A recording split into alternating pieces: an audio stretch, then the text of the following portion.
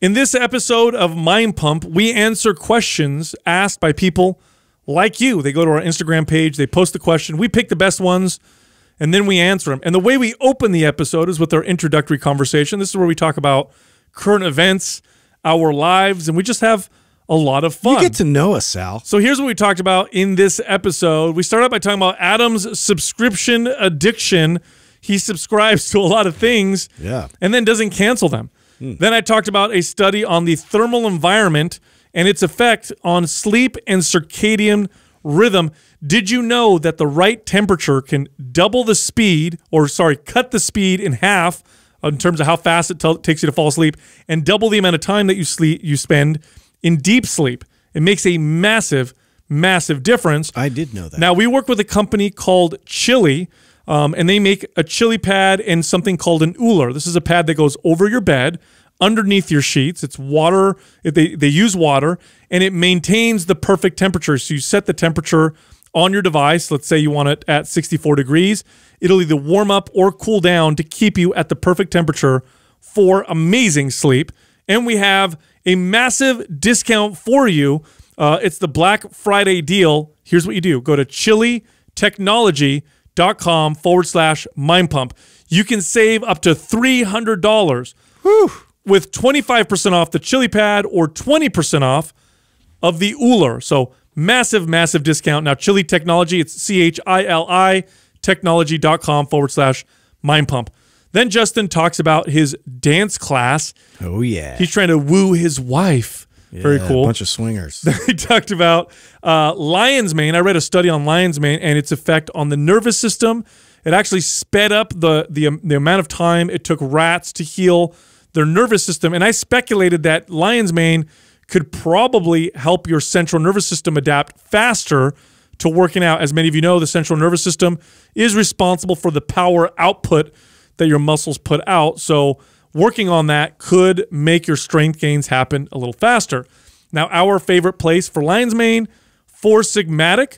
They actually make a lion's mane coffee. So this is real coffee with lion's mane in there. So you get those amazing results. And we have a massive, massive discount for you there as well. Here's what you do. Go to Four Sigmatic. That's FOURSIGMATIC.com/mindpump. And between November 28th and December 3rd, you're going to get up to 50% off all of their products. That's pretty crazy.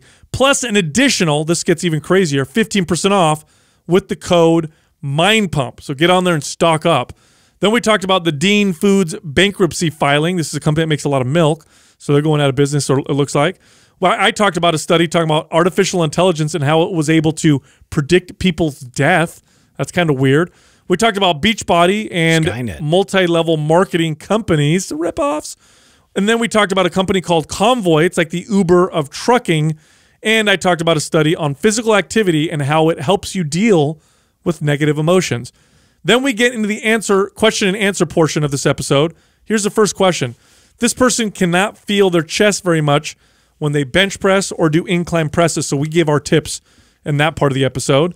Next question. How much information do you need to know to start out as a new personal trainer? So we kind of break it down for you. If you're thinking about being a trainer, we kind of break down what you probably should know to be a good trainer.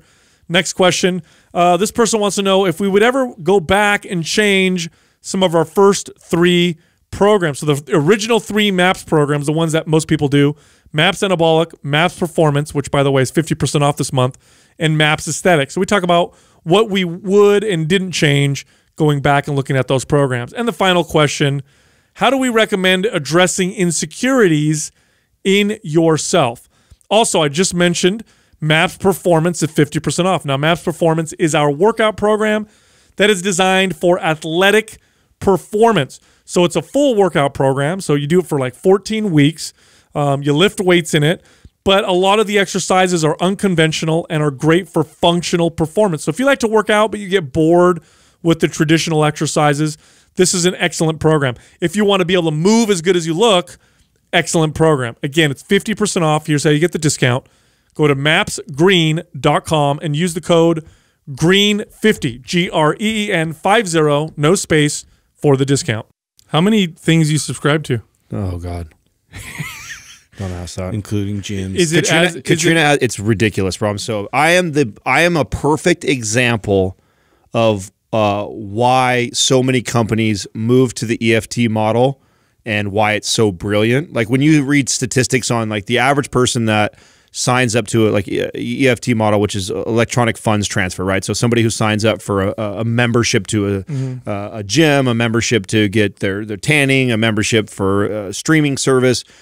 I am for sure the asshole who falls in the category of signs up for it or does the free trial and then it automatically bills You're me. the monthly donation guy? Yes, and then for a minimum, they get me for a minimum of what so the average they say is 7 months before somebody decides they don't use it if they cancel it.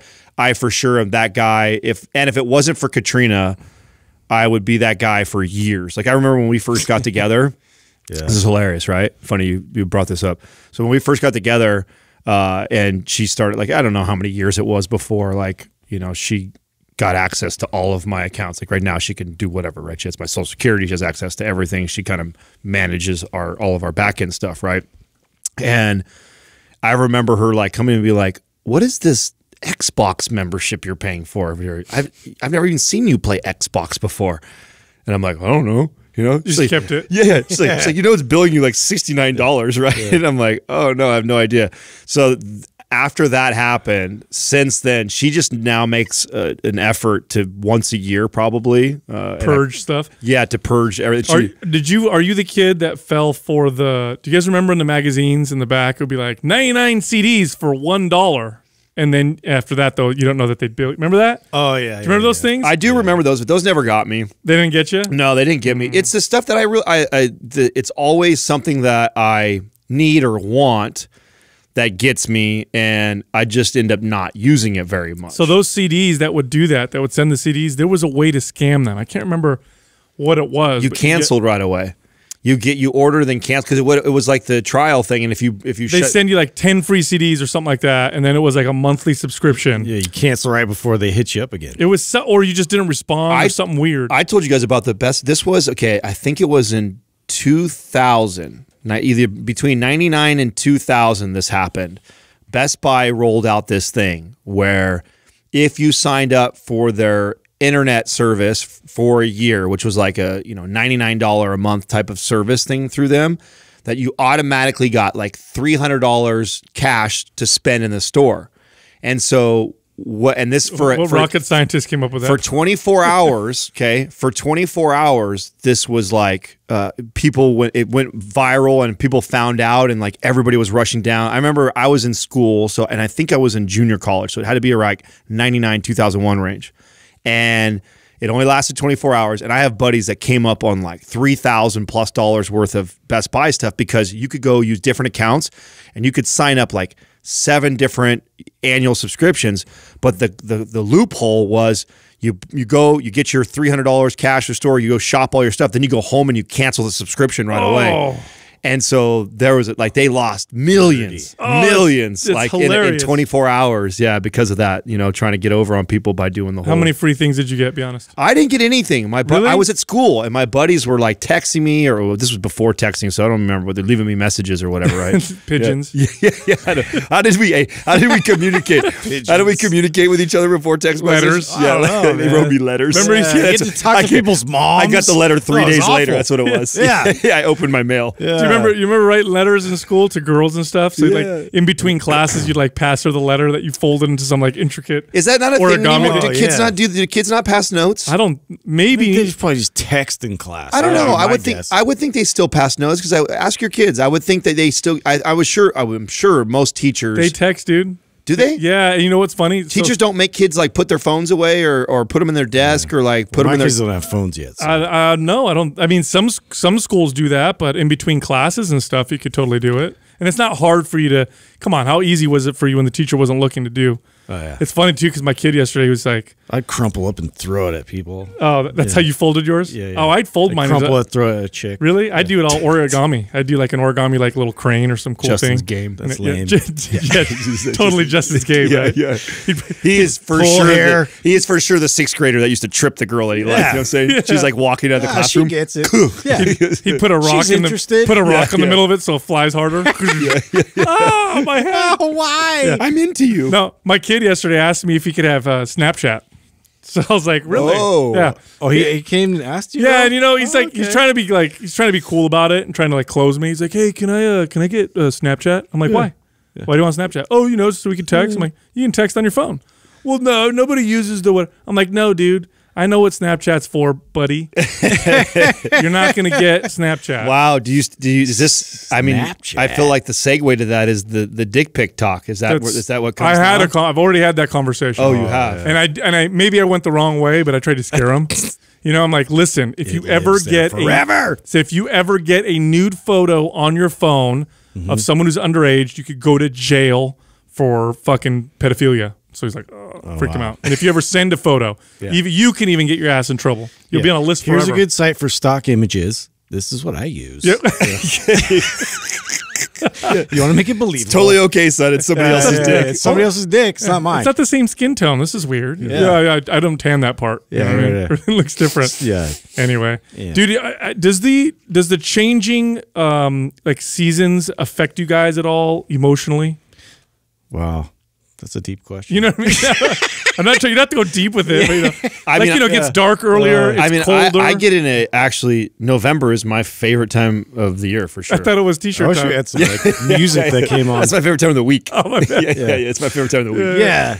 Yeah, no, I don't know. I felt, maybe just because you're just like inside more, and I don't know, like you're not as like happy and jovial. I don't like it when it gets dark earlier. January, February, winter months, more depressing for me than November, December. November, December coming into winter, super excited. I love. Just because it's your birthday. No, it's not. Actually, I hated my birthday month. If you knew me well, you would know that I hated my birthday months growing up. So it's not like it was something I'm excited So about. you hate your favorite birthday? I mean, your favorite month? Dude, you got No, a no, no, pony no. though. I You did. Don't I get a pony. didn't get a pony, asshole.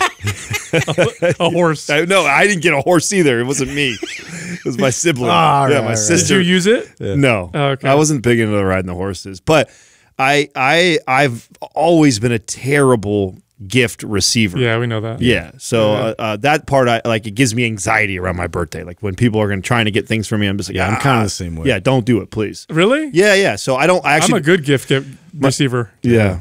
Give me gifts. My birthday's actually Give 'em tomorrow, to me. right? So Is it tomorrow? Holy shit. It's tomorrow to when this airs, right? So tomorrow it's actually Katrina's birthday, then mine's the day after. So Right. when this airs, whenever 39, 38. 38. 38. Think about that. How bad is that? Good have for to you, think man. About it. It speeds up now. The downhill slide. That happened like 8 years ago. Oh no, it speeds up even faster. You know what I'm saying? Your hips gonna hurt I could see. Yeah, my hips gonna hurt tomorrow. No, I was dealing with that stuff a while ago. But no, what I like about these months is the weather first and sports. Those two things, and then the holidays. I do like Christmas lights, and I do like Christmas music, and I love food and drink and all that stuff. So the celebrations, I like that part, and so. And I'm also a winter guy, so I like snowboard. I like winter clothes. So I'm more of a winter person than I am summer. I know you're more of a summer guy. I love nog. I like heat. You like nog. Yeah. That sounds like a slang term for like getting head. You know what I mean? I like that too. Give me some nog. Anyway, Some noggin. I love heat. I like humidity. I like being able to walk around in shorts or whatever. So when it starts to cool down and get dark, I kind of get a little sad. You know what I mean? My people are from the sun, basically. I'm Mediterranean, so maybe that's what's going on. Yeah, I'm not sure. But I want music for this. why? I don't know. Anyway, it's such a sad thing. prompted me, because yesterday I was talking to Jessica about this. I'm like, man, it's so dark. It makes me whatever. It's colder. And it prompted me to do, of course, what I always do, research on, how I love the weather does this, everything for you. Anything will do that, right? Yeah. So I started, and I went down this rabbit hole, and I started getting into temperature, thermal environment, and how it affects our sleep. It's actually, besides the brightness of the room, your thermal environment is like one of the most important determining factors on how good your sleep is going to be. Changes in your thermal environment, too hot or too cold, they actually make a huge difference. Like I thought it was like, oh, a little bit of difference if it's extreme.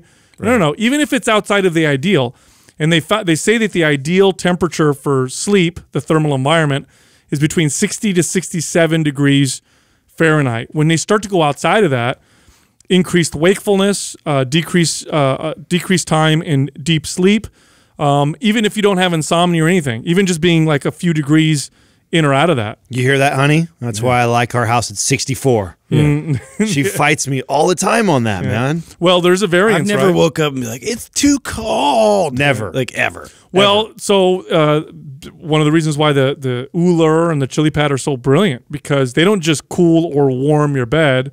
You set the temperature and it keeps it there. Arguably saved our relationship. Really? Wow.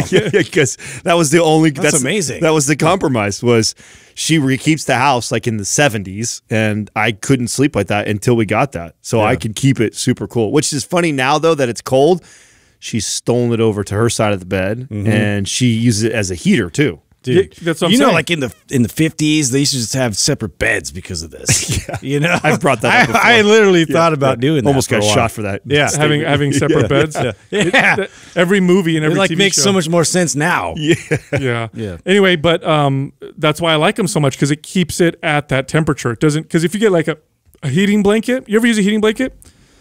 Well, you guys don't like heat. You guys are freezer. Like I've used one before. Anyway, it gets hot in the middle of the night. It's too hot. Yeah. Or something that cools you off. Then you got to. No, the Uller actually manages your core That's temperature. what I'm saying. It gives it feedback on how hot you are. That's one of the things I thought was the dopest thing about it. Was once you find your sweet spot, if you track it and monitor it and see, especially if you have somebody who, like, if you got all the tools right that monitor sleep and see how good your sleep was, you can find that sweet spot, because I'm sure there's an individual variance for everybody on like what their exact temperature is. Once you find that sucker just manages it no matter how hot or cold it is outside your blankets, which is dope. It makes this is how big of a difference it makes. I just looked up some of the statistics. When they do tests on this, people fall asleep 98% faster when the temperature is just right within that that range I gave you, and they'll up to double their deep sleep. So it's like, if you ever go to sleep and you get your 8 hours and you wake up and you're just exhausted, it can make a drastic difference. If it doubles your deep sleep, you can literally wake up with less sleep, less hours, but feel more rested. So it's like you go to bed, you get 6 hours of sleep, but you still got more deep sleep than you did before. A lot of times I notice that, like, when you really hit like that perfect temperature, like it makes like you wake up and feel refreshed instead of like just like too much sleep. A lot of times that happens to me. Inflammation too, because while you're sleeping, there's a couple things that happen. First, I just read an article on this. There's fluid that bathes the brain while you're sleeping, and I think what it's doing is it's getting rid of toxins and nourishing the brain. And inflammatory markers in the body. If your sleep is not ideal, go up. If your sleep is ideal, your inflammation tends to be more at that ideal state. So that's one of the things I notice. Like if I get better sleep, better quality, I wake up and I'm just less stiff. You know what I mean? My sleep's been interrupted quite a bit. Well, ever since now it's been getting cold. Like, so Courtney's actually taken my Uller onto her side, because I had one just for my side of the bed. Why do you let her do that? Because I mean, it like she's cold or whatever, and that means way more blankets and all this bullshit I don't want. So this way, it was able to raise her temperature up. Oh, I see. So that was great. So now that she's accounted for, but for me, it's like, I still have that inconsistent temperature throughout the night. So at some point, like, I'll get like hot or stuffy or whatever. You wear pajamas? Fuck no, I don't wear pajamas. He's a big nightgown guy. Nah, He's just a big nightgown guy. Just nice boxers. I picture him in the long sleeve ones that are, that's a long shirt that goes to your ankles. Yeah. Why are you picturing him that way? Hey, that's weird. Tell me about these dance classes that I heard you talking about. Dance Revolution guy. Yeah, man. Hey, so I just thought it'd be a great idea. I mean, this is kind of along the lines of when Adam was talking about reading with Katrina. Like, I was just trying to like make opportunities to hang out with my wife and do something different, right? You romantic son of a bitch. I know. I'm such a sap. You know what it is? He read the paper. He read the we ad. watched The Notebook together, and then the ad said salsa. He's like, oh, chips and salsa. oh, I'm hungry. No, it's dancing. I'm in cheese. Yeah. So there's a place downtown Santa Cruz that teaches like ballroom dancing, swing, and salsa and all that kind of stuff. And I actually, like, back in the day in high school, like, my girlfriend and I had taken classes and went to all these shows and stuff and was like really into swing dancing. And I got into that for a minute and was like, and so I kind of pitched it to Courtney, and she was just like all resistant at first, but then was like, okay, because when we dance together, it is like two different like animals, like completely in different beats. Like, it's weird. Well, you're a good dancer. Is she not as good? Well, she's good, but like has a different like I don't know, like she's hearing something different in the song. You know what I'm saying? You know what I'm saying? Like, this is the most polite way you can say she sucks at dancing. She's ever, like, right? She kind of bounces a lot. You know what I'm hears saying? the beat like, different. I like kind of groove with it. She's kind of bouncing a lot, and so I'm like we got to organize this chaos that we're presenting to everybody. So I figured we get formal training. Like, I've been through it. It's great. It's fun. So what kind of dance? You can kind of bust it out. We'll do West Coast swing, you know. Oh, you're doing swing. That's awesome. Yeah. Oh, don't you totally signed up thinking you're hooking up with another couple. That's what you guys did. I know you did, bro. Yeah. Hooking up.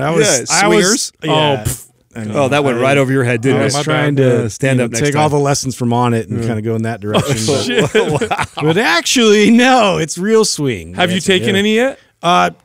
No, yeah, I mean, I have personally, yeah. Like I've learned, and this is like a long time ago, so it would just be like kind of relearning the whole thing. But I mean, I played in a rockabilly band for like a hot minute, and then I really got into that. That's kind of like, it all kind of feeds into like, I have an old classic truck that's, 56. It's getting like rust and shit now, but like all this stuff I want to kind of bring back. I was into it. Now, did you surprise her with this, or did you ask her, hey, do you want to do this?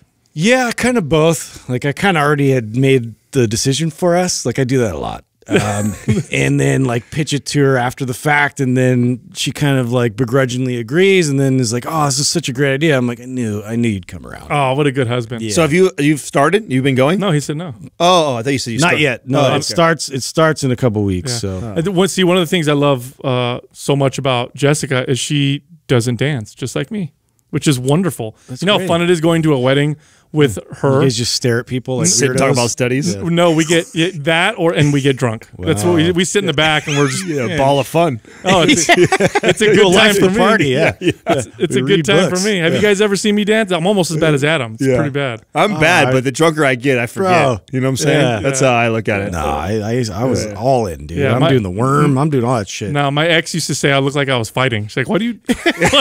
So you look like you're boxing. Well, I don't know what to do with my arms. You know what I mean? Katrina claims that she can gauge exactly how many drinks I've had before, like based off of my dancing. Really? Like, oh, he's only like 2 in. Wait till he gets about 6, though. He gets really good. Starts with the That's what she shoulders. says. That's what she says. Yeah, she goes. No, the arms are I don't coming know. up. She goes, I don't know what it is. You're Yeah. stiff as fuck when you first start, but once you get about 6 in you, all of a sudden you're this great dancer out of nowhere. Start throwing spins in there. That's hilarious, dude. More studies. I got some more cool stuff to share with you guys. Lion's mane. You guys have heard me talk about that before. Right? So lion's mane. It's a mushroom. It's got lots of brain health benefits, cognitive boosts. It's known as a natural nootropic. But I'm going to pull this up. Do you know the history on that? Like why it got a name like that? It looks like a lion's mane. Yeah, it actually looks like it. Is that why? Yeah, it's I a really remember weird looking it looking up. mushroom. Yeah, a lot of these mushrooms are named after the way, or plants are named after the way they look, or after what they do. For example, I believe ashwagandha means horse piss, if I'm not mistaken. What? Wow. Yeah, because it smells. Like the people who discovered it said it smells like. So they called it. See, you weren't wrong, Adam. Horny goat weed. You guys want to guess why they named it that? Because goats were banging each other like after they ate it. Correct. Yeah. That's what they noticed. So they called it horny goat weed. Isn't that funny? Wow. So anyway, lion's mane. It looks like a lion's mane. But check this out. So, Random facts. So I'm going to read some stuff that I wrote down here. Research found that lion's mane mushroom may help speed recovery from these types of injuries by stimulating the growth and repair of nerve cells. So the injuries that I'm referring to are CNS or nerve type injuries. So they're finding that when they give it to, and they did this with rats. With rats given lion's mane, reduced the recovery time by 23 to 41%. That's a fast boost in recovery from nerve type injuries. So here's where I'm going with this. So you guys know how Four Sigmatic has the coffee now with lion's mane? So I've been using it. And I've been noticing that I definitely feel, I've always taken, I like taking lion's mane with caffeine. I've done this in the past, but now I'm doing it kind of consistently. And I'm noticing that my recovery seems to be getting a little bit better. And I wonder if it's the CNS recovery effects of the lion's mane. Oh, that'd be interesting. Because you're not just affecting the muscle when you work out. The central nervous system needs to recover as well and adapt as well. Now, with something like that, do you think there's benefits to consistently using it and allowing it to build up in your system, or do you think there's benefits to using it for a while, then coming off of it and using it a while, just like you use right it after a real heavy day that you No. I mean, just like does your body get adapted to it, and then the benefits start to diminish? Therefore, would it be advantageous for you to use consistently for a while, wing yourself off, use again, or is it like some other things that I've seen where you actually, the more you use and the more consistent you are, it has more of a compounding effect? What's your thoughts? The only supplement that I've ever really read about that seems to be like beneficial to take relatively consistently is creatine. Other than that, I don't know of any science that points in either direction. But here's my experience. My experience with adaptogens and herbs are they typically have their effects typically are felt about 2 to 3 weeks in, and then they tend to diminish about 2 months later. And this seems to be true for most things that I've tried out. So I don't have any science supporting this, but I think it's a good idea to cycle. And it does make sense that the body would adapt. If you're taking an adaptogen, it's allowing your body's, it's improving your body's ability to adapt to stress. But once your body kind of gets used to that signal, it'll recalibrate. And then you don't want to get stuck like you do with caffeine, where you take caffeine, once you adapt, now you got to take it to be normal. I wouldn't want to be in that same predicament with any other supplement. You know what I mean? Where it's like sense. When you stop taking it, then you feel like shit and you got to. So I would say take it for, a couple months and then go off of it. Now, lion's mane, I only use about a few days a week because I only have coffee a few days a week. So I'm assuming that I can take it for much longer than if I used it, every single day type of deal. But it's weird. I'm noticing like these recovery effects, and I haven't exactly pinpointed it to that. But after reading these studies on the central nervous system or on nerve health, I'm thinking, because a lot of people don't give enough credit to the CNS and that's its role in your strength and performance when it plays a massive, massive role. Speaking of feeling like shit, your tummy and mind here.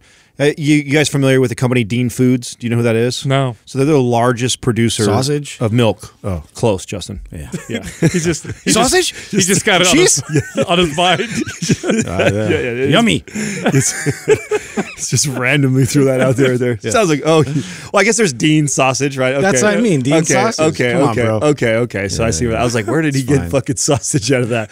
You guys don't live in my mind. So they're the largest producer of milk. Actually, just filed for bankruptcy. Why? Over the last decade, they've reported over 38% loss in revenue, which is millions on millions and millions of dollars, just because so many Americans aren't drinking milk. Really? Yeah. Yeah. It's milk is an interesting one. If your body is okay with milk, if you tolerate it well and you have good quality milk, it's very healthy.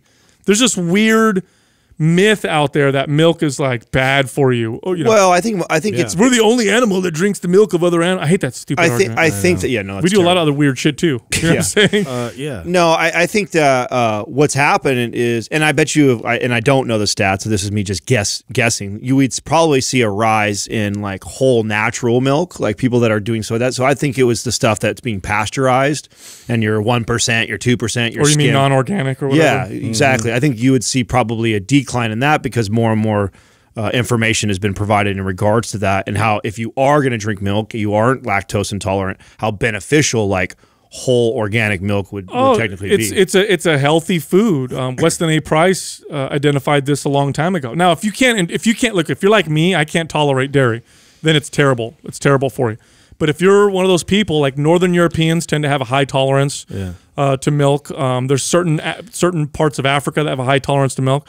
it's very, very healthy for you. But yeah, but even then, isn't there like some people that have an intolerance can also then tolerate like goat milk, for instance, like some different variations of milk. Yeah, so it could be like that. Now I'm not good with goat milk, although it's a little better for me than cow milk. But you're absolutely right. And some people can't tolerate pasteurized milk, but are perfectly fine with raw milk. Yes, and that's I've seen more often than not that. Yeah, that's cool. Now, raw milk has some lactase in it, which is the enzyme that breaks down the lactose, and it's got beneficial beneficial bacteria in it. You know, if you leave raw milk out, if you get raw milk from healthy, no, it doesn't spoil. It turns into buttermilk or whatever. Yeah. How weird is that? Yep. Yeah. And that's all because it's non-pasteurized, which is, and the whole history behind that is so silly anyway. So trip off this, right? So I'm reading this article yesterday about this AI predictor computer. And doctors were inputting information into this AI machine. So they gave it almost 2 million ECG logs from people, and the AI machine predicted with scary accuracy people's mortality from that. What? So because they give it all these parameters.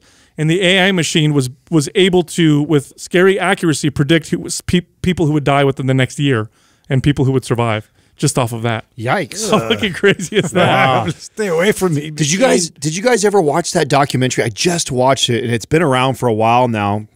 I finally made my way to it because my buddy said it's called, I want to say something blood or blood business. It was about the girl here in the Silicon Valley that came up with a company that was valued at like billions of dollars. Did you watch that documentary? No, but I know all about her. Total false, bro. Total false valuation. Billion. It was, they got evaluated at billions and billions. She was, they were saying that she was like she was getting like all kinds of accolades and nobody checked. Nobody. Yeah. Nobody checked. The documentary is fascinating. You should watch. She was a good presenter. She sounded smart. Right. Young, charismatic 19. woman. Yeah. Young, charismatic woman from Silicon Valley. So everybody's like, oh my God, this is going to be a huge blockbuster. They were calling her the next Steve Jobs, like all this stuff. Now, what was her product supposed to do? The idea was that with a prick of a pen, like the blood pricks with your finger. It'd analyze your blood. It would analyze this like just a massive test. It's just everything you could think of that we would go in and do like a normal blood draw for, wait for 2 weeks or whatever to get your feedback and everything like that. Like instant. Yeah, like almost instant. You put it through this machine, it would do all this stuff, and it was a disaster what was happening behind the scenes for them to even be able to do that. And then they were also finding out how inaccurate that it really was. Meanwhile, they were pitching it as like the future of healthcare. It was literally bullshit. Yeah. Complete. How crazy is that, though? Yeah. That many, because here's the part that's crazy about it. It's not just that she fooled a lot of people. She fooled a lot of really smart people. Yeah. Because she got a lot of money. These are people with a lot of money. They were just so excited at the potential, of her being young and a girl and like, in this powerful company that was emerging. Yeah, the company was Theranos. That's right. Theranos. Yeah. And her name was Out for Blood was the name of the actual documentary. She's fucked too. This girl will never be able to get money ever again. Well, not only that, I heard that I thought she had some stuff. I thought they were going to do. She was potentially going to serve time, dude. I thought she's going through. She's like the Fire Festival guy. Yeah. They must be in cahoots. Now the defense, I guess the way they have defended her in it is that her intentions were pure. It wasn't like she was trying to fraudulently like pull. And when you watch the documentary, she was just trying to keep the momentum going. Yes, right? Like her intentions were pure, what she was trying to accomplish, and then I think it just got out of control, and then there's like lies built on lies and built on lies, and believing that you could finally get it. I mean, they showed some of the because it needed to all be completely automated, and they rolled it out to Walgreens. Like, wow. It was crazy. They already made massive deals with Walgreens. They had already started to roll it out there, and then patients were coming in, and then to kind of like mask what was going on, that the machine wasn't working, they started drawing blood again, and patients were coming in and being like, wait a second, I thought I just had to do a prick. Like, oh no, for the test that you wanted, you needed to draw blood. And I mean, they were pulling the wool over so many people's eyes for a long time. Wow. But again, I think that her defense is that she really was trying to accomplish it. It wasn't like it was a big Ponzi scheme from the get-go where she was just trying to bullshit. I think she really believed in the technology that they could do it and accomplish it. Well, and maybe in the future we have something like that. And imagine if you're in that position and all of a sudden you're put in the spotlight. All these people are saying how awesome you are. You're getting all this money. It's like, okay, I could see how your ego would make it hard to stop the momentum. You know what I mean? To be like, hold on a second. Yeah, we're not ready. Yeah, we need a lot more testing. Like, while everybody's just like demanding it. Well, and to Justin's point too, like I really think there was a lot of push behind her. There was right during this movement of us really wanting to have this powerful young woman in this position in Silicon Valley. So I think there was a lot of people that were leveraging it off of the image of her, of course, more than anything else. Which it would have been humongous. Yeah. So the right product, she would have exploded. Well, so funny how agendas like that, that reminds me. Speaking of shitty companies, what's going on with Beachbody? Well, they're eliminating their streaming service. I saw transition award right there. And that was a great transition right there. I was going to go a different direction, but I like that one. No, I saw that article too. And were they canceling their live streaming service or whatever? Like they're streaming workouts? They are, but they're replacing it with something else coming out. I actually what was this on? I just read this. I wish I would have shared this. I wish I would have read it right before to share this better with you. But I read an article on them, just a whole like bio on the CEO and how it's totally an MLM. Right? Oh yeah, that's where they get the majority of their money is from all the coaches. Well, there's an element that's in MLM. There's the element too where they just sell programs to the public. Well, I know the programs they're selling to the public is structured MLM style. Yeah. Really? If you buy P90X or Insanity? Yeah, but most people that are buying it aren't like most people aren't doing this. Beachbody.com. Oh, I want this program. Buy. Most people got influenced by a coach or somebody on social that's transformation. They teach them they teach the methodology is. They get you to follow the program, take all the shakes, do all the stuff. They want you to share your journey, and that is your way to get other people involved in it. And you can make money off of selling them the shakes. You can make money off of selling them the programs, and then you can make money doing a downline. So it's not just like coming off the infomercial into like purchase. Their minimum of their billions of dollars in revenue that they're worth and they're making is coming from that. Most of it is coming from the MLM structure. Now I know the program sales alone are something like 600 million or 700 million. Just the program north sales. of that. That's insane. But most of that is coming from what I'm saying right now. Is hustling it like coaches hustling it to. They have like over. I can't remember what the number was, but it's. I believe it's hundreds of thousands of coaches. Maybe you could look that up, Doug. Like how many Beachbody coaches exist? It's like. For sure, tens of thousands, if not hundreds of thousands of coaches out there, and they're all structured MLM style, and that's why most people, when we did that episode about Beachbody and we kind of called them all out, I must have got, I don't know, 100 to 200 or so DMs somewhere around there of people. Hate mail. And they were telling me like 400,000 coaches, bro. Beachbody coaches. Yeah, so imagine 400,000 coaches, quote unquote, that are out there trying to sell programs. Like even if only 400,000 of them sell 3 or 4. Dude, these multi-level marketing companies are insane to me. Because you guys remember Herbalife? Herbalife, which is just shitty supplements. A lot of people haven't even heard of them, but that company too, billions of dollars. Yeah. Well, Beachbody's even smarter because they have the Shakeology is underneath them. Yeah. Right. So they teach the coaches to drink the shakes, go through the programs, share your journey, sell it to others, and also try and get other coaches involved so they can make money. And that's do you buy is it like other MLMs where you buy the product and then you sell it out of your own? That's so funny. Such a hustle, bro. I wonder why MLMs still exist. Because they're never going to go away because it works. It works. People make money. Yeah. People make quick money. Especially but most of them don't though. No, not making huge money consistently. But some, like the very top, do. Here's the thing. Tell me one. This is why it's smart, because any of you, and they even teach, most MLMs teach you to do this, right? They teach you to go start with your family and friends first. And if you're an influential person, like you, Sal, for example, you have a lot of influence on your brothers and sisters and your aunts and uncles. They respect you and who you are. If you joined an MLM, it would not be hard to convince probably 5 to 10, maybe 15 of your family members to buy into your vision and what you're trying to do. And instantly, just by them buying in, you automatically scale up and are already going to start making money. If just a couple of your family members go out and do the same thing, reach out to 5 or 10 of those people. So, do you guys know anybody personally that's ever made a living off of MLM? No. Yeah. No, but I've been pitched to. And that's awkward as fuck. A million times. My stepdad has literally done them all. And I grew up around watch. That's why I have such a disdain for it. Yeah. Because those that know, I've shared that we grew up, not poor, but we were, definitely by no means middle class, right? Yeah, you had a horse, but not like but not groceries. Yeah, that's right. The horse ate the groceries. Worst case, you can eat the horse. Hey. So and I watched my my family struggle and buy into. I mean, I've seen that we've done everything from the real estate MLMs to the protein bars to the shakes to the energy drinks to the Monavis to the everything. Amway.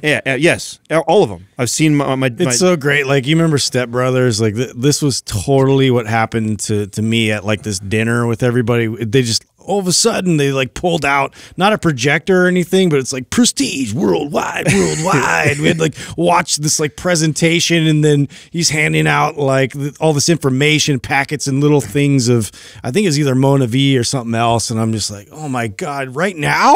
Like, you're doing this now? It was so uncomfortable. The people at the top of them are rich as fuck. Yeah, that's not very many. Yeah, not at all. No. I've known a lot of people who've gone in the kind of money's in creating it. Yeah, and I don't want to. I mean, look, the people that I've known who've gone into these MLMs are the same kind of people that they want that get rich quick. No, they prey on people just like my parents were. I mean, they're easily manipulated by somebody putting out some whack ass study or show them some sort of a graph on how they can scale and make money, and they're easily bought into that. They're naive or gullible. Total hustle. Naive or gullible, and all it takes is one person who's driving the Ferrari or brings you over to their mansion and present. And let me tell you, a lot of the people that are making tons of money, they already had a network. For example, there's no doubt in my mind if Mind Pump was like this and wanted to, try and start an MLM, we'd make a fuck ton of money. There's enough. We have a network of people. Okay, now mind you, we'd also turn off 90% of our audience, but it doesn't matter. 10% of our audience is still a big enough number that we would get fucking filthy rich off of it. But then you would be that scumbag that took advantage of your network that you've built the right way, probably, and then you turn around just to make money off of people. You get a boat, Mind Pump's pyramid scheme. You see those cars? It's on my boat. You ever see cars driving around? You see the big sticker on the window, like Herbalife or Mona V. And you're like, oh man, and it's usually like a van, 1997 van or something back. Like, oh, poor people. Speaking of companies, though, I read this. There's another company called Convoy. Do you guys know who Convoy is? No. Okay, so they just got $400 million investment, right? And I think that it puts them up to like value. I think they've taken on like 600 something million over the last year or two. They've been around, I think, 4 years, and they're starting to really scale fast right now. And they are basically the Uber of trucking systems. So starting to privatize trucking. So right now you have your big trucking, like shipping stuff across the country. Sure.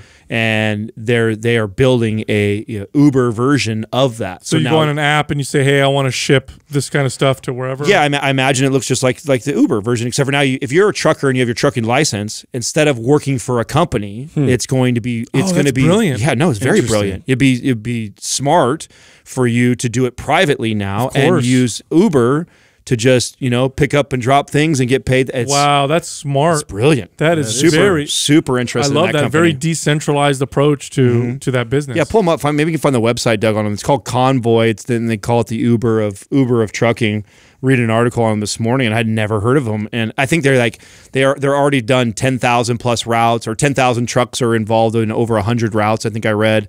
that they're already doing. So it's been in effect, and it's really starting to scale now. So it's something we're going to see in the future. You can't stop that's really that. smart. You can't stop that, because what's going to happen is all these old companies are they're gonna lobby against it, because it's going to be competing, just like the way the taxi industries. There it is right there. Wow, look at that. So digital freight network, interesting. I like it, man. I think that kind of technology is really, really good for the consumer. And at the end of the day, the consumer is going to dictate whether or not it's a good thing. So if it's growing, it means it's doing a good job. And not just a consumer. I would imagine this is a really cool thing for truckers. I mean, unless you're a part of a union in a group and you're already whatever established. But I think for a lot of people that are probably getting in that space, the opportunity to work for other companies. It's like, oh, I don't just ship for Safeway. I can run something for Safeway, Office Depot over here. I could be and picking up different routes on different days, and then also manage your time. Like I know I have my best friend's dad is a trucker, and one of the things with that, man, you're at the mercy of their shipping lanes, their times that they need stuff shipped, and a lot of the hours are awful, and again at the mercy of when the company needs that product or whatever shipped to wherever, where this is probably going to open that up for a lot more flexibility. What's funny about that is that we have it feels like a large audience of truck drivers that listen to our show. You guys get messages by them? Yeah, I get them all the time. All the time, and a lot of them will use our Maps Prime or Prime Pro actually to help them because they're sitting for so long. That's actually a good point. That's a good point. And this is, again, I was just speculating that most truck drivers would like this. Maybe they wouldn't. It'd be interesting to hear their feedback. So DM me. I'd be curious to hear. Yeah, if this was like taxi drivers, right? And they're all pissed, right? Yeah, so if it's something that you guys are excited about or something that you're actually more worried about. So I'd love to hear feedback. Interesting. Well, hey, another cool study on exercise. This one was actually quite interesting. And, a lot of times these studies come out and just kind of confirm what we've already known, but it's good to see the science catching up. So the title of this article that I read, it was in psypost.org. It's a psychology website. Is being physically active might be associated with a greater ability to control negative emotions. And so what they found was that women who are physically active are better at decreasing the intensity of negative feelings. So we talked about on the last episode about your filter, just like your mental filter, how you process things that are happening around you. They found in this study that women who are fit or who exercise regularly, the same negative images that the other study people were looking at or whatever, the other participants, they perceive them as less negative, and it was the activity level that did that. So just because you're fit and healthy, you will actually improve how you perceive even negative things in your life. Is that like emotional stability? Yes. I'd say, is that due to the self-confidence boost in working out? That's where that's coming from? Like who knows? Yeah, it could be just better health. It could be better health. It could be I would think it would be better that. Expunging the stress that you're holding on to. I would think it would be when you work out and you first get involved. Think of your client that never really trained before. You get them involved in it. Probably one of the most common things I got back, from clients is they're boosting just confidence because, wow, I have control of this. My weight isn't just I'm not, naturally fat. I didn't inherit this. I have control of this. I can make better decisions for my life. I can feel the difference. I think it's very empowering for most people, and I think that self-confidence is probably what 100%. Makes you also I would agree. I would 100% agree. Now, the study didn't say that in particular. I think there's a lot of different factors, but I would agree with you, Adam. Like, the psychological benefits of exercise are never talked about. But here you are in a gym or wherever, working out, so you're putting in work, you're putting in effort, you're getting a result at the other end of it. That is a very effective way of boosting your confidence and making you view other challenges differently. Right, feeling empowered. I have control of this. Something that's challenging. As we all know that weight loss can be extremely challenging, and most people struggle with it most of their life. And one of my most rewarding parts about being a trainer is unlocking that for somebody. 100%. Is giving them the tools to know that, hey, you have control of this and you can do this. And when you do that, especially if you're somebody who's struggled with weight majority of your life and then you've accomplished now changing that, holy shit, it would totally make me, at least I think that was what would really make people view every other obstacle in their life or adversity that they get hit with differently. Like, listen, I had something else in my life that I didn't think I could fix, and I learned how to do it. I put the work in. I saw the return. And it might not even be a conscious thought. You know what I mean? It's just that you're practicing that feeling of overcoming challenge. You get the result that you put in with the effort that you put in. So I would agree. All right. Our first question is from Justin Cohn, 805. When I bench regular or incline, I don't feel a lot of activation in my chest. Any tips to feel it more? Yeah, so when you're thinking about pressing with a barbell, you want to understand the action of the pecs. And so what the pecs are doing is they're pulling your upper arm, so up above your elbow, closer to the midline of your body. And through that action, your arms are pressing the bar up.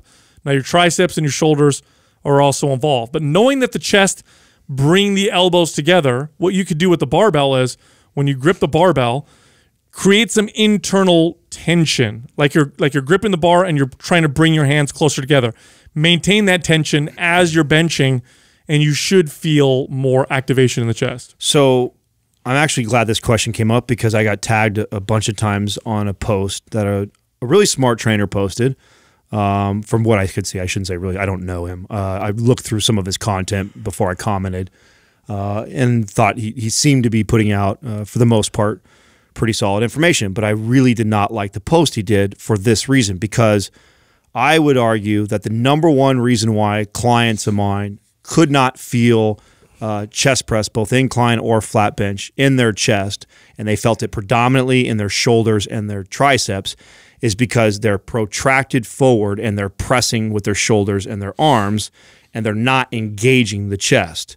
And so the thing that this guy was talking about, that this is the type of stuff that annoys me in our space, is he was kind of cracking down on the trainers that cue the keep your shoulders in a retracted position and lock it in that position to do a chest press. Now that's a cue that I actually teach a lot. And the reason why I teach that is for the exact reason of this question right here, because most people just don't even have that concept. They don't realize they already have kind of forward shoulders. They get under a chest press. It's a pushing forward movement, and so they never even get their shoulders back. No, they're just pushing the bar. They're just pushing the bar, and then of course the body defaults to the most common pattern for them, which is shoulders and triceps to do the pushing motion, and they don't know how to retract to press the shoulders, then begin the pressing motion. Now his argument was that's a terrible cue to teach clients. You don't want to keep the humerus stuck in that position, and it should be able to be fluid from back to front. Yeah, if that's the only exercise you ever did, maybe. Right. But there's a lot of exercises. Yeah, and not only that, but it's a high level cue that he's taking something that I think benefits the majority of people, is teaching them to learn to retract, to press your shoulders and hold in that position to press, to learn how to then engage the chest properly. Then when you have that, then you can freely allow the shoulder to move from a retracted to a protracted position. This reminds me a lot of teaching the seated row. Sal, you've talked about this before on the show, where when I first teach a client to do a seated row who doesn't know how to retract the shoulders, a lot of times I would get there and I'd pin their shoulders back, and I'd keep them in this kind of fixed position to get them to understand how to squeeze the back. Now, when I have an advanced lifter, I allow them to exaggerate the protraction forward and then retract, because the lats are responsible for part of that. And since we're doing a back exercise, I want to take it through full range of motion. So with a more intermediate to advanced lifter, I cue differently than I cue with a beginner. So know your fucking audience. And so when I get tagged on stuff like this, and people are wanting to have me like rip it apart because they probably contradict something they heard me say or us say on the show, it's not that the guy is wrong. And this is the same thing that we had recently when we talked about Eugene's post, and we just talked about somebody else's post recently. I don't disagree with these guys. They're presenting science-based information that is correct. I just because of my experience, I know what I've had to deal with 99% of the time, and that's not the majority. And we're always trying to address the majority, the average person. So if you're a high-level advanced client, like, yeah, allowing the shoulders to retract and go to a protracted position, totally fine. But in my experience, somebody who cannot feel their chest when doing a chest press, it's because you already suffer from a little bit of upper cross syndrome, and your shoulders and your triceps take over the movement. You need to learn how to retract, to press the shoulders and press. Yeah, you got to peel it back. You got to take it back to mobilizing the shoulder like Adam's talking about, and then, add add like the proper mechanics so you get in the proper position of it. Now we apply isometrics through that squeeze. So we're really trying to enhance the squeeze of what we're trying to get out of the chest. And then we lightly load, so we mimic the exercise, so you actually learn the proper mechanics as you're going through the bench press. And then we add the load as the stimulus on top of that. So it's like a layered building process of then being able to properly engage the chest while you're going through a bench press. Yeah, and here's something else that a trainer or you might want to consider if you're a beginner. Sometimes you don't feel the muscle because you don't have a lot of muscle there. And this is, I remember going through this as a kid. It's true. This is true. It's like a dick statement. No. You ever trained? You don't feel your chest, bro. Got a small chest, bro. You don't feel your chest because you ain't got It's one. probably guy. like concave. Do you guys remember this when you first started working out, though? You didn't feel a muscle because you didn't really have a lot of muscle Well, there? not only did you not, it's not that you didn't have a lot of muscle. The muscle's always been there. It's that you haven't learned how to use it. Well, you got to build some of it. That's part of the but I process. mean, like, other than a push-up or any bench press bar, where in your life do you use your chest like you should? Like if you just push somebody, if you're somebody who's never worked out and you shove somebody, most people would shove them with their shoulders and their arms. Yeah. But you would generate way more power if you knew how to throw those hips in there. And to pull the shoulders back and then throw so the chest could get involved in that movement. But you just don't know how to perform that. And so not only do you have a weak chest like you're making the point, but it's because you don't know how to you haven't learned how to activate. But I mean, again, try it's an easy tip. Pull the shoulders back like the boys were saying. Grip the bar real tight. Let your elbows flare out, and then imagine like you're going to slide your hands together. Don't let them slide. Squeeze inwardly. Yeah, don't let them slide, but squeeze inwardly as you're lowering and as you're pressing, and then you'll start to feel. You should feel more chest activation. All right, next question is from Nathaniel L. Watson. How much information should you know as a new personal trainer? I listen to you guys, but I can't hold a candle to you. Yeah, I tell you what. Fuck, bro. We got 2 decades on you, and man. think about Give yourself a break. And also think about who you're going to be working with. Now, if you're going to be working with clients that are very advanced, let's say you're going to be doing like really, really hard advanced correctional exercise work with people who have big time injuries or rehab, or you're working with athletes at very, very high levels, you probably need to know a lot. But if you're working with the average person, the average everyday person who just needs to get in better shape, you actually don't need to know that much. You really don't. You need to know some stuff, but you don't need to know much. Here's what you do need to know. Know how to communicate what you know very well. There you go. And stay in your lane. That's about it. Stay in your lane. And if you don't know something, be okay with letting them know. Listen, when I started, I had no background at all in this. I mean, I had a plan to go to school for kines, but I was still in my first 2 years, which you don't even get to touch any of your major courses anyways. So I had no real background. I failed my NSM the first time that I took it. I was a terrible trainer for probably the first 5 years. But the one thing that I was really good at, which was what Sal just pointed out, is the ability to communicate the information. And I was very comfortable with saying, I don't know, but I will find out for you. And within 24 hours, I would have that answer for whatever they asked me, no matter how simple you think the question is or how deep and technical it is. And part of the motivation of us creating this platform is to support trainers just like you. I mean, that if you don't have the free app at Mind Pump Media and you don't have that downloaded, that should be first, because you have a search engine in there where you could put in any topic that we've ever addressed in the last 1,300 episodes. So then you could listen to us break it down and simplify it there. We've got all the free guides at mindpumpfree.com. We've got a YouTube channel, Mind Pump TV, with now, I think, 500 plus videos. We have a plethora of free information and blogs all over the website. Use the resources right there to go back and present to them. And I think why some trainers don't do that, and I always laugh when I meet somebody who knows Mind Pump, and I ask them if they use these tools, and they're like, "Oh no, I haven't really done that."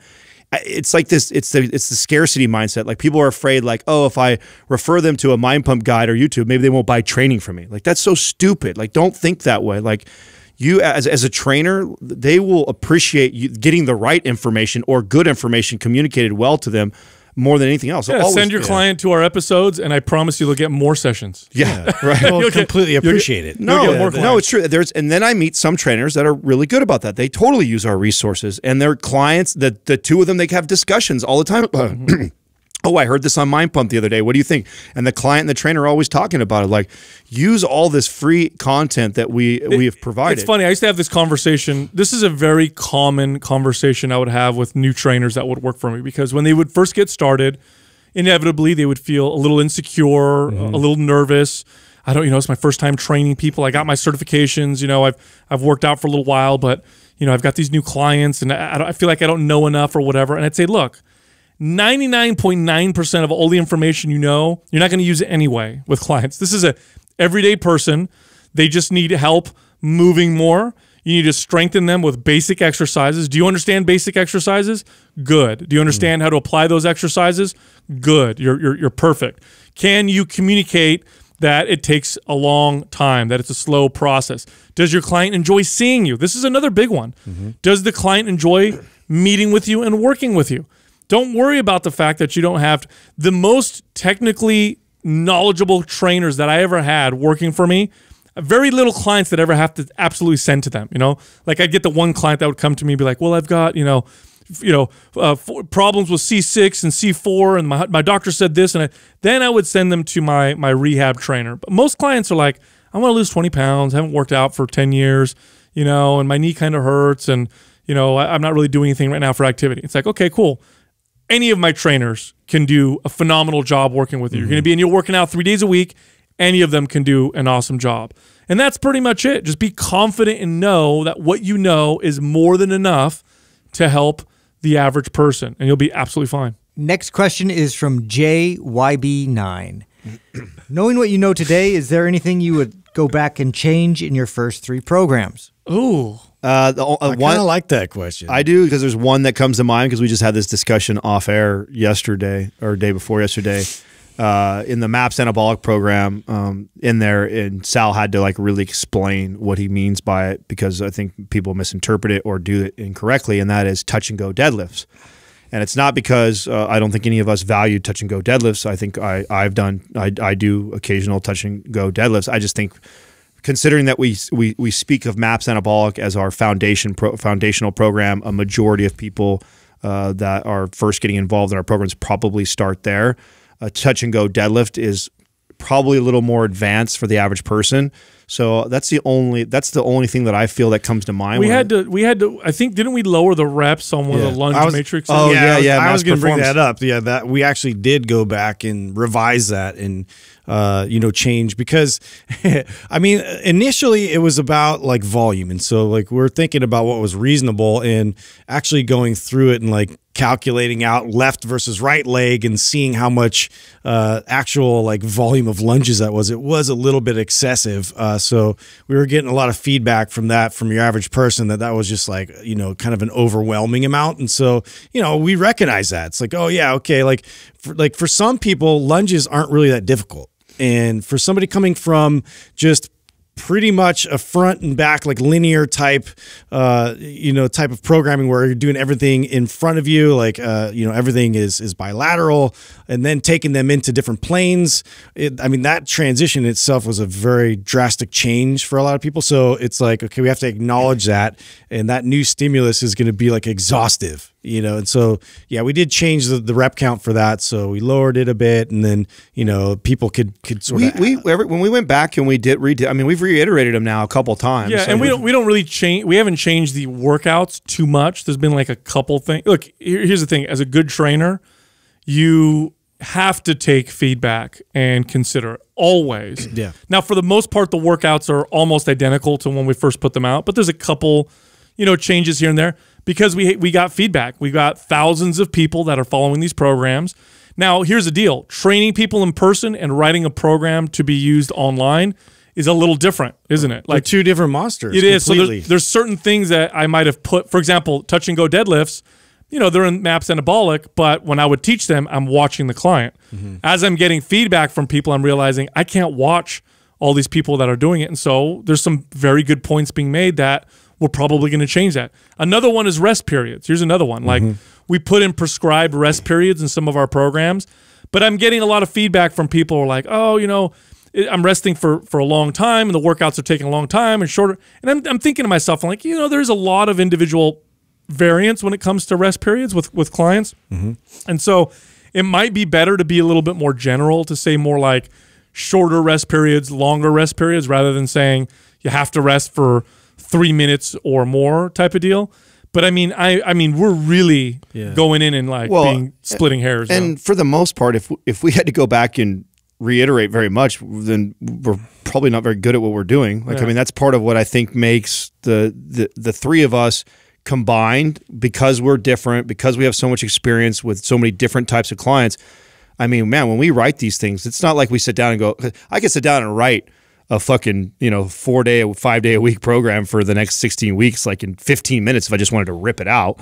But we go back and forth over a lot of this. It's a 2-day process of just writing the workout. And it's this type of stuff. Like, we tried to foresee, like, oh, well, what if we have a client that's like this? Or, oh, I've had people that give me this feedback. And so there's a lot of that, debating back and forth with each other. And there was things that were in programs that got pulled out. Or so, I mean, I would hope that we wouldn't have to reiterate too much. But those two things, and those are like really simple. It doesn't mean that they're bad or necessarily need to be changed. It's that we've taken into consideration now that thousands of people have done it. It's like, oh, we probably could have worded that different. I mean, one of the things we even noticed too, like we do little things like the blueprints and stuff, and how just easier to read. Yeah, easier for people to understand and read and use. And so we're more concerned. I think the programming, I think, is pretty fucking rock solid. Yes, the usability. The UI is we want that to be like the cleanest and most straightforward that we can. And so we're always coming back and evaluating that and getting feedback from people in our forum, and just trying to make sure that we're always keeping that fresh and something that people can just like almost ready, set, go and push a button. The look of the programs have changed a lot. That's for sure. Yeah. When we first started this company, we would pump these programs out and have ourselves demonstrating the movements, and we were on a tight budget and time, and there's videos of us demoing, Maps Anywhere. We filmed it. We filmed it all in a house. So we're demonstrating all the exercises on that. I laid on the couch one time while you were doing like dragon flags. Yeah, to keep the couch from flipping up. Or Adam, at one point we forgot to film. Like, it looked like a porn set. I mean, what were we doing? There were like 4 exercises we forgot to film, and so we had to like pull over. Doug pulled over. Go to a park. Yeah. And Adam. Doug is going. This was coming back from Maps Anywhere. I actually did a post on my Instagram about this, so you can go back. And I think basically in my post, I think I'm talking about people not getting paralysis by analysis, right? And just getting something out there and then reiterating as you go. And this was an example of that, like Maps Anywhere. We just, we rented a VRBO, and we were definitely on a budget even then. It's not like we even rented like a really nice VRBO. We got like an okay house, right? So it's like not really aesthetically pleasing on the video. So Doug shoots that. Doug, as we're driving back home from, I think it was Sacramento is where we did that place. And Doug's like going through the blueprint. He's like, "Oh shit, we forgot these 4 exercises." We're like, "Well, here, pull over this playground." Yeah, there's a playground. Let's pull over the park. I've got my fucking, I don't know what sunglasses. I'm wearing some dark sunglasses. And you look like a biker. Yeah, dude. You had a big ass beard. Jump rope. Yeah. Like, so that's the biggest things that we've changed. Yeah, so they look a lot better. Yeah, we changed a lot. But the meat and the potatoes of what's in the program. It's like I talk about. I think I even referred to this in that post is. We spent a lot of time building the engine, building the engine of this stuff and the real meat of this. And now we've, we're new paint and spoiler and, make the car look cool now. But it originally, it was fast as hell back then. Yes, right. It was badass back then as far as its performance, it was great. And now it looks fast too. Yeah. Next question is from Johnny Olives. How would you guys recommend trying to address insecurities in yourself? Oh, yeah. What's a telltale way of knowing whether or not you have an insecurity is how much does a criticism about a particular thing. How defensive do you get? Yes. Yeah. Like if somebody came up to me and was like, you're fat, and I'm always been skinny my whole life, I'd be like, well, doesn't phase me at all. You know what I mean? So it's like the criticisms that you get that really affect you were like, and maybe they're not even criticisms. Someone just makes a comment, but you're really heated or bothered by it. Yeah. That's probably an insecurity. 100%. And to that point, this is why when I feel that in myself, I put myself in those situations to learn to deal with it. For example, calves, 100% has been a sore spot in my life forever. So I'm now the guy who will even wear shorts in the wintertime.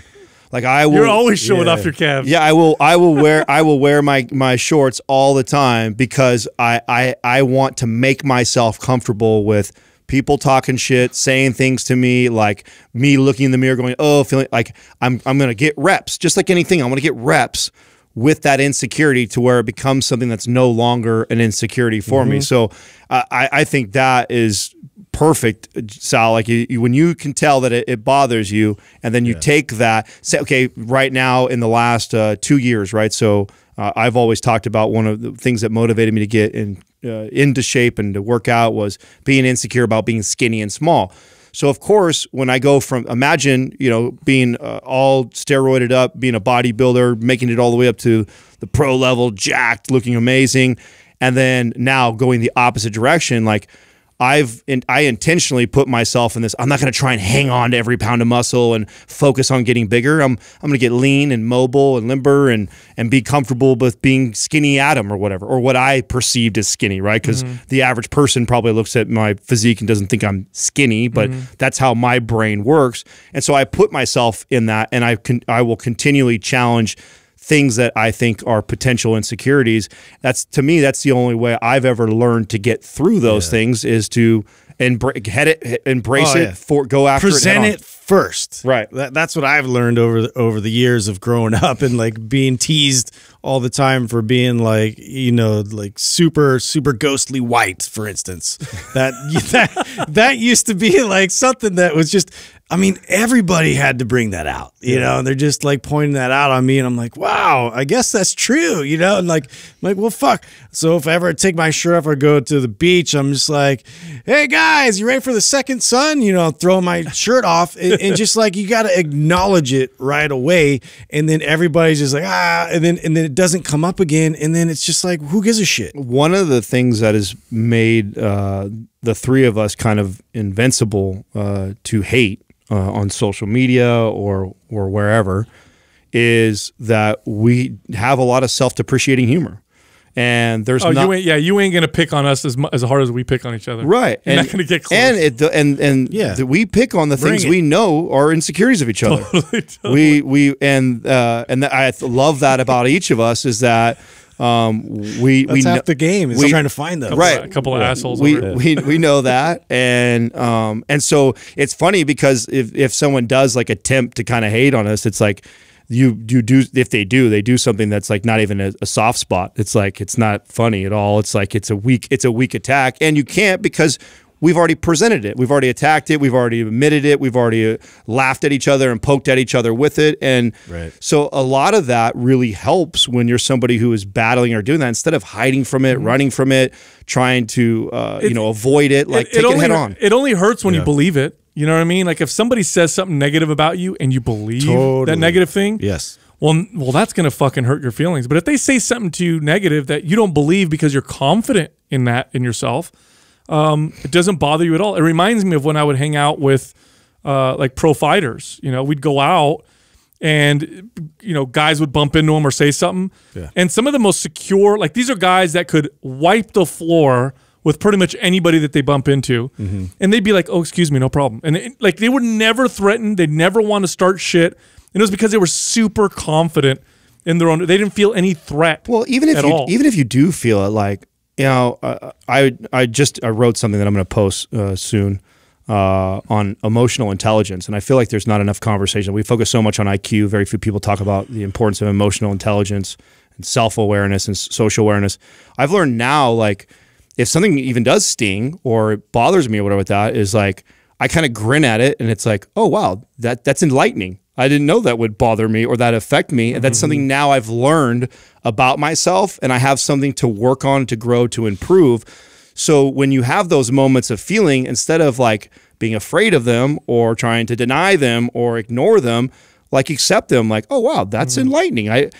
Katrina and I even have this in our relationships. One of the things I love about her is, her and I will be saying something back and forth, talking, maybe we're even arguing or debating something, and one will say the other, and her or I will stop the conversation and be like, hey, that stung a little. And then it's not her saying that, hey, Adam, that stung a little, you're an asshole for saying that. She'll also stop and go like, why did that bother me so much? Why did that bother me so much that you said that? because I know you weren't trying to hurt me when you said that, but that offended me. And then you find me apologizing for doing that because my intentions weren't to hurt. And then you see her starting to unpack, where is that rooted from? And so when I feel like the soft dick comment I got the other day, that was fucking epic. What was so epic about it, I was like, wow, that could have several meanings that could totally insult. Oh, yeah. Oh, there's so many layers to that. It was so, and I wish I would have thought of that. And instead of me getting mad and going down the rabbit hole with this chick and, insulting her more, I complimented her.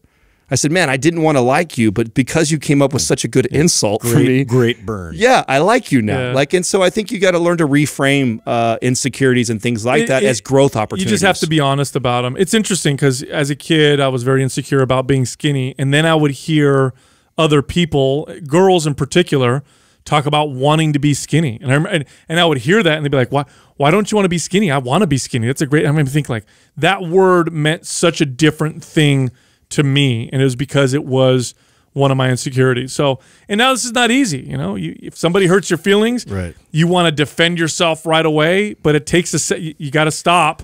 Be like, why do I want to fight back so hard on that insult? Why does that piss me off so much? Do I believe it to be true? Maybe I do. Maybe that's why it hurts so much, and then kind of go down that route. And it presents itself as a challenge in our life, and life would be boring as fuck if it had no challenges and things for you to work on. So, when it presents itself like that, awesome. It's something.